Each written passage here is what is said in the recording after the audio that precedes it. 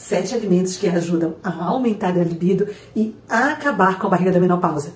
Eu sou a doutora Vanderléa Coelho, sou médica, ginecologista e ensino mulheres a serem magras e saudáveis, comendo do seu jeito, com o programa Magra após os 40. E nessa fase, a nossa libido tende a diminuir, o acúmulo de gordura na barriga a aumentar, causando tristeza, angústia e solidão. Você se sente assim? Comenta aqui comigo.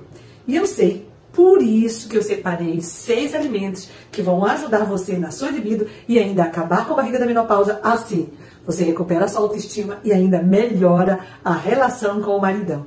Vamos lá? Anota aí. Primeiro, pimenta caiena. Tem uma substância que é a capsaicina, que estimula a circulação sanguínea, tem um efeito positivo na libido e pode ainda acelerar o metabolismo, ajudando na queima de gordura.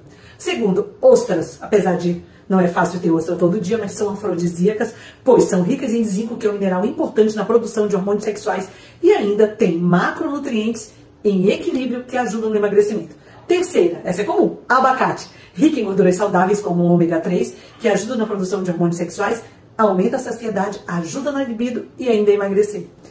Amêndoas, fonte de zinco que está relacionada à saúde sexual, contém gorduras saudáveis, fibras que ajudam na saciedade e na eliminação do peso.